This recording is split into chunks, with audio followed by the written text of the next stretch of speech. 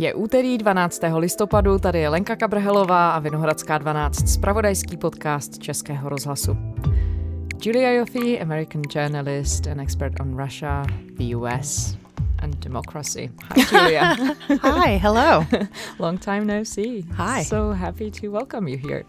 So what do you make of you're here on the pretext of the conference radio is organizing for 30 years of freedom? What would you say, where are we 30 years of having freedom? What's the stage we're in? You know, I keep thinking about this because, I also keep thinking about this Polish book called Dancing Bears, about how people in this part of the world, especially the part of the world that I'm from, which is Russia and the former Soviet Union, were not used to freedom and didn't know what to do with it when it was given to them. When you talk about the West, Western Europe, and the United States, they have less of an excuse. It's almost like they are spoiled by success. And I think in their case, it's kind of like a child who hasn't touched a hot stove in a long time. The first time she touched it, it hurt and she knew never to do it again, but she hasn't done it in a while and thinks, would it be so bad to touch a hot stove? And I think that's where we are in the West, where the Cold War seems a long time ago. World War II seems even longer ago. And all these structures that we've put in place, NATO, the European Union, the idea that liberal representational democracy, freedom of speech are kind of universal good or universal values are things that we need not just because we've always been doing them this way, but because the alternative is horrifying. We've all kind of forgotten that lesson. And, we're trying to reinvent the wheel or touching the hot stove or, pick your own metaphor.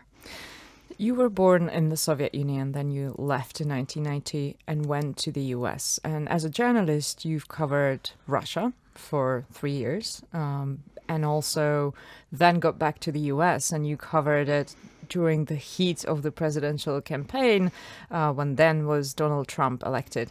And you often wrote about some similarities or moments that reminded you of Russia. Do you still see them?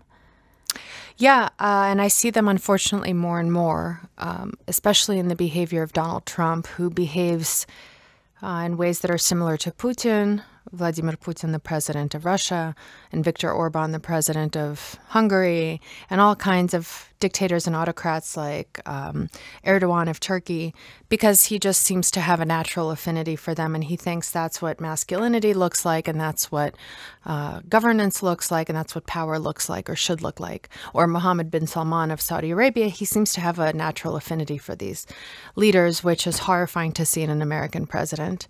The other thing I see, you were there reporting side by side with me, both from Moscow and from Donald Trump's election. We were at the conventions together. Yeah. I think what's also really interesting, and tell me if you think, if this resonates for you, but watching the American population get not only so polarized politically, but in terms of information, that really reminds me of Russia, where one population of the country gets one set of facts and information, and another set gets a totally different set of facts and information that doesn't intersect in any way with the first. And you have these two populations within one country living in totally parallel informational planes, which makes any kind of politics or any kind of political discourse or any kind of political solutions or compromises impossible because, they're operating in totally different universes. I do remember us talking about that and talking about that it was exactly the same in Europe, that it wasn't a thing that was just happening in Russia or in the US at that time, but also everywhere, which I guess maybe now we know a little bit more about that. But still, it's striking for me that in the US, how do you understand that people who were brought up in a free world with access to information, with access to maybe a little different education and understanding of what news mean and how you sort information and how you deal with it, How come this happened in the US? Well, I think I think Fox News did a lot of the damage when it was created in the mid-90s, and it was created not to be a source of information, but to be the informational wing of a political war machine. You know, that was the stated purpose. And then it was masked in this, or cloaked in this idea that, well, the other side is doing the same thing, but for the Democrats, which it wasn't. But once you frame the debate that way of, you know, we're just giving as good as we get, then it turns information into something that has sides and teams and alliances and, you know, what Donald Trump's advisor, Kellyanne Conway, called alternative facts, which was just, you know, everybody's jaw dropped at the time. But now it's, you know, kind of, it'll be interesting to see how impeachment plays out because, again, there's, depending on the party you're in or your political affiliation or leanings, you operate with a totally different set of facts. They are alternative facts. Yeah, where do you see we move from this? Or where do you see the US be moving from that? I don't know. I think the US is, like I said, kind of spoiled by its own success. And I think that this is something I often think about, that, you know, we went through this period of democracy promotion and promoting regime change abroad and thinking that if we get rid of these people at the top, that everybody else would just immediately embrace democracy and become liberal democratic governments in our image.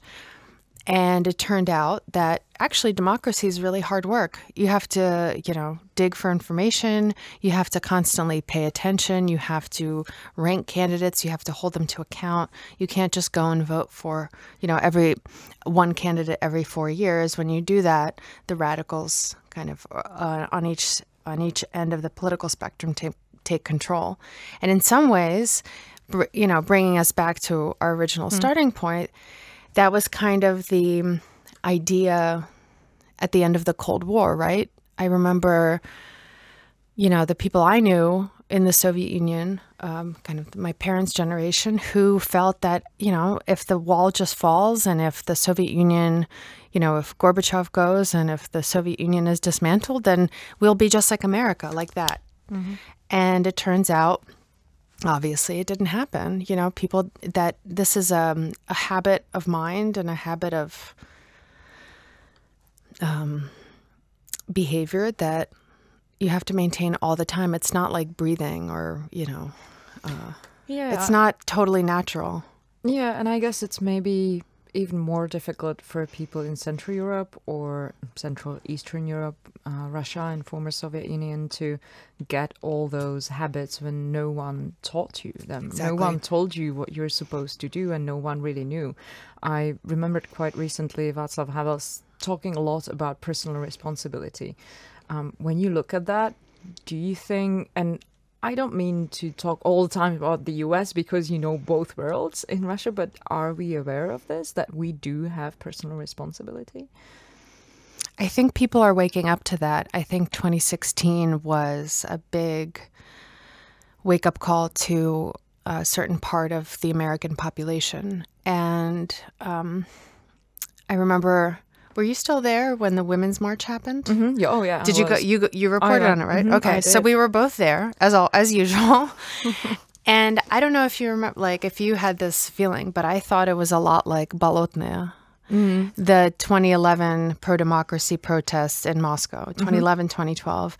A kind of well-educated, well-off population coming out to protest with witty signs and discovering that there are more of them than they thought and being so happy to find that out and so kind of happy with just the fact that they came out, which is what happened in Moscow, where we again reported side by side 2011, 2012. And I thought that protest fizzled because that's really all they did. They came out. I mean, the Kremlin blocked them, but they came out with witty signs. They were excited that there were more of them than they thought, and they didn't go all the way. And I was worried that that would happen in the U.S., that the march would be the beginning and the end of that. But in fact, in the States, there is a culture that there isn't in Russia and maybe in certain countries in Central Europe, a kind of heritage and a culture that, and an idea that I can run for office. And so you saw, especially women, hundreds of women all over the country. There's never been a year like this, 2018, just regular people who ran for office up and down the ticket. Everything from the local school board to seats in the Senate and Congress. And that, to me, was very different from a place like Russia, where a few people did that. But there is still this sense of politics is something that happens to us. It's decided somewhere over there behind the iconostasis. But in America, there's still this idea that this kind of eternal optimism and idealism that never really goes away, that well, I'm just going to run for office. Screw it. I'm going to change it. It's this kind of, and that to me is very American and is very different and hard to explain. I think this is also something we've talked about a lot, is it's very hard to explain personally to Russians, this optimism, this idealism that Americans really believe and act on the belief that they can personally change their life, the world, their communities around them. Whereas I think, and I don't know if Czechs are like this, but Russians definitely, they turn fatalistic. After 2012, they all went into what was called internal immigration. And they kind of just said, well, I can't change anything. Why ruin my day or my life by trying? So I'm just going to focus on my family, on my friends, on my job. Wait it out. Yeah, and wait it out. Exactly. Is that something that you've seen in the Czech Republic? Well, what you said could resonate with some people here because there were big protests. There was one big protest in the summer. It was anti-government protest, but at the same time, it was many people were reporting at that time who were there. And I went to report and have a look, and they reported, feeling surrounded by like-minded people. And they were saying exactly, the facts that you mentioned that, at least we find out that we're not alone in our beliefs in certain values and in the fact that Czech Republic should belong to the Western values. And what is interesting is to see and maybe to ask people about how much agency they feel that they have over their life. When you cover Russia and you're in the US and you live in the US, what is it that makes Americans so much more aware of the agency they have? Is it tradition? Is it upbringing? Is it culture? Why is it so difficult to introduce that whole idea here? Well, it was kind of, if you set aside the genocide of Native Americans and the clearing of the land for the colonists, it was in some ways a society that began from scratch. They had this utopian idea that they were going to do, they were going to run a government in a way that was totally different from anything that had been done before, based, of course, on Anglo-Saxon, legal principles and governance principles. But I think there is a lot to be said for hundreds of years of a certain kind of tradition. Also, I think Americans have the luxury that people from the Czech Republic or from the Soviet Union didn't have, which was two giant oceans to the east and west and two friendly neighbors to the north and south they had tiny skirmishes in 1812 and 1848. They call them wars, but I think by our metric, they're tiny skirmishes. And I think Americans have never, this is something I'm struck by all the time, especially now that I'm working on this book about Russian women in the 20th century going into the 21st. Americans have never experienced what people in the Soviet Union, in Eastern Europe, had to live through, this kind of cinematic levels of horror and absurdity and tragedy. And when you haven't gone through that for generations, there's nothing to jade you. There's nothing to kind of make you pessimistic and idealistic, because history isn't constantly galloping through your kitchen and ruining everything and killing half your family and starving the other half.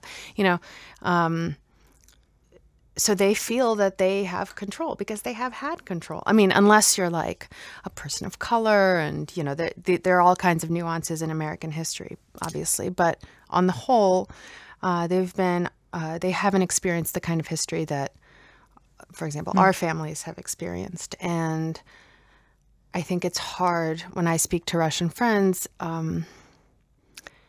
they've never really had an experience, even on a personal level, where they could just get up and change their lives. They don't, this American idea of the power of positive thinking sounds like, bullshit to them, because there's nothing in their personal or experience or the experience of those around them or people in their lineage that would bear that out. So I would get very frustrated talking to Russian friends who are complaining forever about a boyfriend or a job. And I'm like, well, break up with him or get a different job. And they would look at me like I was speaking, a language they didn't understand, because that was never part of their experience. And that was never something that was reinforced the way in America you could just get a different job, Well, it's interesting because I think for the first time in Russia and for full in the US, especially the last year, I was there 5 years, and the last year I had some room to think about things. I only then realized how traumatized this whole region is, meaning Central Europe, Central Eastern Europe, and how it goes through generations. So when you cover now, you're writing the book about Russian women, and also you see America, so you have this whole comparison, right? Do you see Central Eastern Europe, the societies here, working with the trauma? Are we even aware of that? Well, I can't speak for Central and Eastern Europe because it's not a region, unfortunately, that I've focused on in detail. But, I was in 2015, Svetlana Alexievich, who was a Belarusian writer, was a former Soviet journalist, won the Nobel Prize for Literature. And I had never heard of her before then, and I started reading her books, especially Secondhand Time, which was about basically the world after 1991, the world of the former Soviet Union after 1991, which also gets back to our, the beginning of our conversation. And reading it in 2017, which was 15 years after I really started studying Soviet history, Russian literature, reporting on the place, I realized I've been thinking about this place completely wrong. I have not brought the right level of empathy to this place because these are horribly traumatized people on an individual level and on a societal level that have never worked through this trauma, either personally or on, a societal scale. And I think, you could make and some scholars have made this argument that the same behavior that you would see in a person who has post-traumatic stress disorder, aggression, paranoia, lack of trust, a kind of jumpiness, trying to preempt any kind of aggression, you could almost see it, and maybe it's being too charitable to the government of Putin, but I think part of it is informed by that, by people around him, by people in society who support him and for whom his kind of rhetoric really resonates, because it does for a lot of people in Russia. Because Russia never had, Germany was conquered or it surrendered. And there were the Nuremberg trials, and there were reparations, and there was decades and several generations of Germans who had to confront what they had done. And I think eventually they decided that's enough, feeling bad. But Russia never went through that. Russia never really lost. Russia was never conquered. It never had a lustration process. It never briefly grappled with what happened in the 1930s in the terror and the famine in Ukraine. But that all very quickly went away because people had to survive, because the 90s were hard, and as I think they were here. And, going to a psychotherapist is in some ways a luxury of time and money on a personal level, and on a social level, it's something that somebody who's comfortable and affluent can do. And when you're busy trying to survive and and it's also just not part of Russian culture. You just have to kind of be strong and move on and not, Вытирать сопли. I don't. Do you feel that? What about in the Czech Republic? Well, I guess it's similar, although a lot of those things are lighter. So, but that again, that goes back to your individual perspective and how you lived through those years. So I have no doubts that the 90s were really difficult, but based on my surroundings and where I lived, it might have been difficult at some points, but it was also a very optimistic time, full of freedom and expectations and, this whole thrill and excitement that suddenly you can do so many things, or at least you can think that you can do them. And you could do them after all.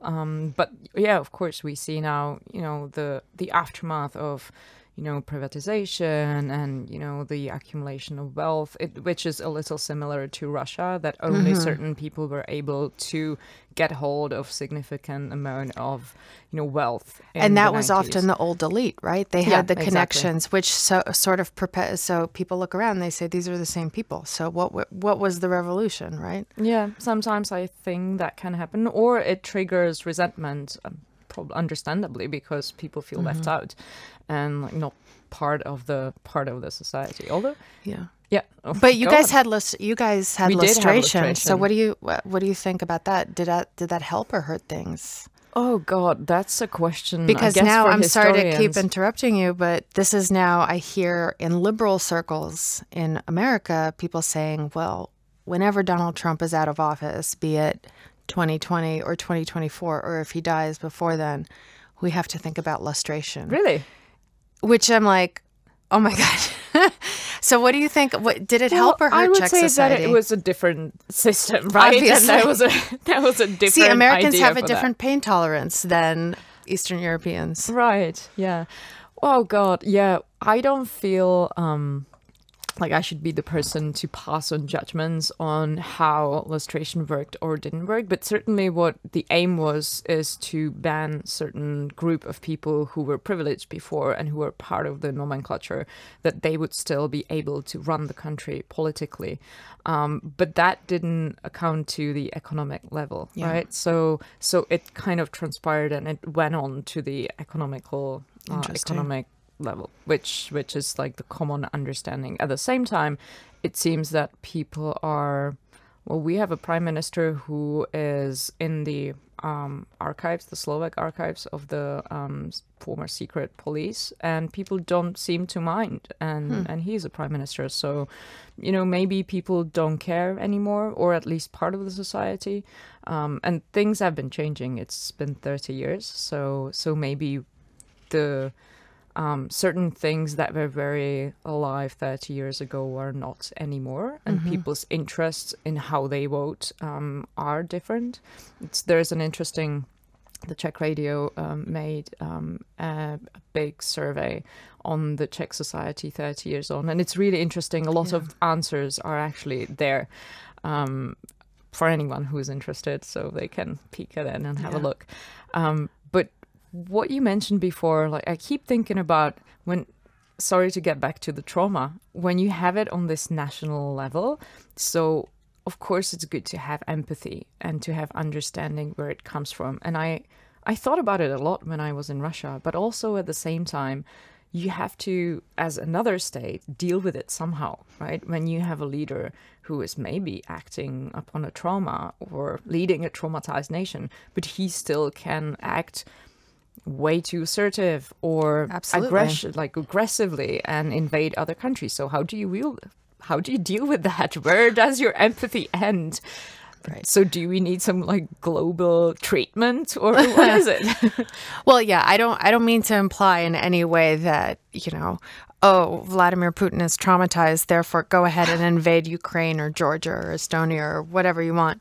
I just think basically on a social level it makes, or like you said, leading a traumatized nation, they see this stuff as justifiable. I think maybe even more than this, though, it's the history of empire. And I think in this, Russia and the U.S. are very similar, right? They believe they're exceptional nations. They're giant. I think the geographic size is really important here. And this kind of the phantom limbs of empire.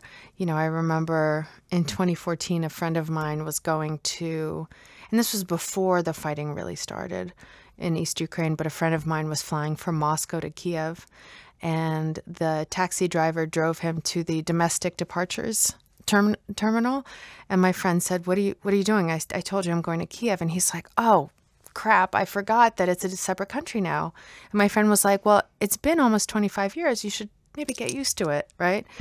And when I remember when I went to Georgia for the first time in 2010 with a friend, and my mom was calling me, and I sent her just the Georgian number, the Georgian cell phone number I had. And I get this panicked email from her, and she's like, where are you? Are you alive? I've been calling you for several days and I can't get through. The number you gave me isn't right. I said, I'm sure it is. How are you? And then she realized she had been dialing it with the Russian country code.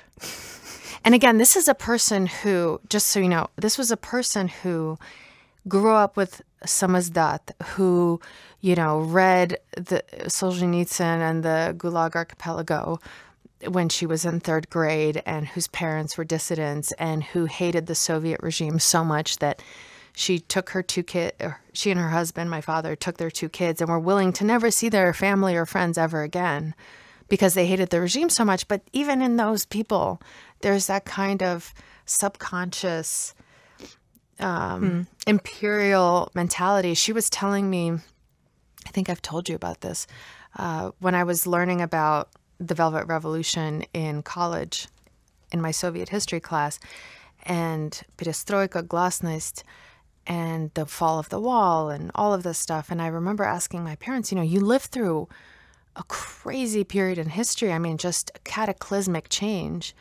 Do you remember, you know, this was on TV in the Soviet Union in the 80s. And she said, yeah, we hated the regime, but when we saw the Baltics splitting off, or the wall come down, or the Velvet Revolution, on one hand, we were happy for them. On the other hand, we thought, hey, this is ours. Where are you going? So, I mean, again, and if it's in those people, you know, imagine the people who didn't mind the Soviet Union, who thought it was great, or who think that, you know, Vladimir Putin's actually a great leader, plus the trauma. Yeah. Again, it doesn't give them an excuse, and you should never invade, you know, disclaimer, you should never invade neighboring countries. I just mean in the sense of the empathy, in the sense of approaching, because what I do is mostly kind of profiling people, politicians, regular people, in terms of understanding what makes them tick and how their brains are wired. I think it's useful to bring all those perspectives and not just be like, hey, you're a bad imperialist, which they might be. But there's also, I think, it's all more this other complicated. stuff. Yeah, and it's more subtle. Well, it points to, at least for me, right, how difficult it is to achieve freedom, be it inner freedom or societal freedom, and understand that and respect other people's freedom as well and their demands for freedom.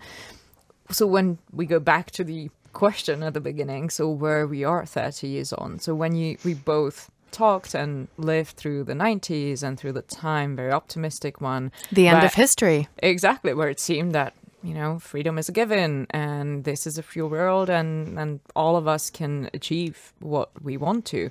So where are we 30 years after that? Was that optimism just a blip, or is it a trend that we might, you know, considering now the period of authoritarians rising and populism rising, are we going to go back to the optimism at some point?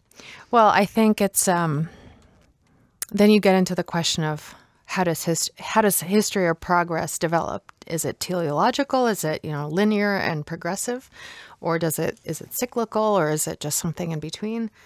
And I think that when it comes to the Americans, there is a sense that progress is linear and that it's irreversible, which we've seen as not true. And, you know, I remember talking to my father, who was really the driving force for us emigrating. I mean, he just hated the system. And he says he remembers just even as a little kid, just feeling like he was born in the wrong country and just hated everything about, the corruption, the lack of freedom. Talking to him in 2014 after Russia invaded Ukraine twice, seized Crimea, and looking at the polls and how people we knew who we thought had been pro-Western liberals were like, yeah, but Crimea is Russian, and so it should be ours. And looking at the polls that showed Putin's popularity ratings spike and the approval of the Crimean annexation, which was totally illegal, and the crackdown on civil society that followed, I remember talking to my father, and he said, it's really amazing to me. The Russians had a stretch where they have never been so free and so well off. And they traded it in for a peninsula like that, because it was also, the economic sanctions hurt. The economy started flatlining around that time. And he was like, for nothing, and it took, a couple weeks. They were willing to hand it in, hand their freedom in for a peninsula so fast. And I think there's something analogous happening in the States where, personally, I think it's caused by racial grievance, right? We had one black president out of 44 white, out of 44 presidents, 43 of whom were white. And the response of the white population in the United States was to elect somebody who's, kind of quasi-fascist. And you look at the polls especially of Republicans, and this is, getting back to our point what we talked about, where there's different sets of facts. It also seems like people believe there are different sets of rules, depending on which team you're on. So I remember early 2017 when all this information was coming out about Russian interference in the election. For example, polls showed that most Republicans thought that they didn't mind Russia interfering in the election if it benefited a Republican. They all disapproved if it benefited a Democrat, but if it benefited their team, they were okay with it. There were polls that showed that Republicans, they were asked if Donald Trump suspended the 2020 presidential campaign, would you mind? And most of them said no. And it's, for the Russians, okay, they had 20 years out of a 1,000-year history. Americans started with this. It's not like they went from a, absolutist monarchy, theocratic monarchy to totalitarian communist dictatorship to 20 years. They started with a representative republic, and then also they handed it in like that because of racial resentment, because of class resentment, whatever it was. They were happy to have a foreign power meddling in their election. The holy of holies, right, of American democracy. They were willing to call off elections. And that reminded me of a lot of polls in Russia, right, where, most Russians, when we still lived there, believed that it was okay for the government to lie to them on TV if it benefited the state. Yeah, and on top of everything, ordinary Russians would probably not have access to other source of information right, but than Americans the state-run do. TV, and Americans do, right? So that's a puzzling moment. Puzzling is a diplomatic way of saying it, yeah. Well, that wasn't too much of an optimism to the end. But maybe not all is so wrong. But again, to me, it's the speed with which, and again, this was the party that when Obama was president, this was the party that had this almost religious approach to the Constitution. The way they talked about the Constitution was that it was kind of like the Bible, and the founding fathers were like the apostles of Jesus, and that we are all about the Constitution and a literal interpretation of it, and we're gonna appoint literalist judges, and Obama is violating the division of power and blah, blah, blah, and he's taking too much executive power. Suddenly when it's Trump, who, there were a lot of, Obama did rule a lot by executive action, but you look at what Trump is doing and they're totally fine with it because it's their team. And it's that's a big portion of the country that thinks this way. And that just makes me despair. And it's also interesting watching my parents see this, because I think in America, nobody buys into the American dream the way immigrants do. I think Americans who were born there, who have lived in America for several generations, they kind of a bit more skeptical about it. Well, no, they just take it for granted. It's just like the air they breathe. It's just always been there, and there's no reason it would ever go away. But people who opt into America, especially people like my parents who came from a totalitarian regime, to watch them be disillusioned with what's happening in America, to see them draw comparisons to the political life they knew under the Soviet Union is kind of breaks my heart. I mean, they tore up their whole lives, and I mean, I don't think they regret it, but it's kind of heartbreaking. On the 4th of July, for example, this was always a big holiday in our family, and this 4th of July, my father said to me and my sister, so when my parents became citizens, we were still kids, and so we were naturalized kind of automatically. And he said, you should really look into getting some kind of document that proves that you're a citizen. It really is heartbreaking. Yeah. Well, since we talk about the US, and US believes in linear progress, right? Do you think it will end up in something positive? Maybe is too strong word, but that it is a linear process, that out of all of this, including the presidential campaign, and who knows how that will gonna end up, but that something, cathartic may come out of that? What is it? Thesis, antithesis, and get back to our Marxist roots. I don't know. I think nothing is guaranteed, and I think that's why the 2020 election is so important, because if Trump wins again, then it kind of bakes everything in. It is a referendum on what he's done with the country in the last few years. And if he's voted back in, then that's the country saying, this is the road we want to go on. America has gone, America zigzags a lot, and there's always kind of a revanchist period after a period of progress. Like Nixon came after the Civil Rights Act, and redemption came after the Civil War and Reconstruction. There's always, a couple steps back. I hope that if American history is any guide, that this will just be one step back and we can continue moving forward. But I really worry. I think that, having been a student of history, nothing is guaranteed. No country sticks around forever. No experiment lasts forever.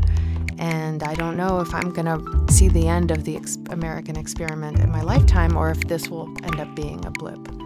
And that level of uncertainty is, in and of itself, kind of terrifying. Julia Ioffe, thank you so much. Always bringing a positive spin on things. Yes.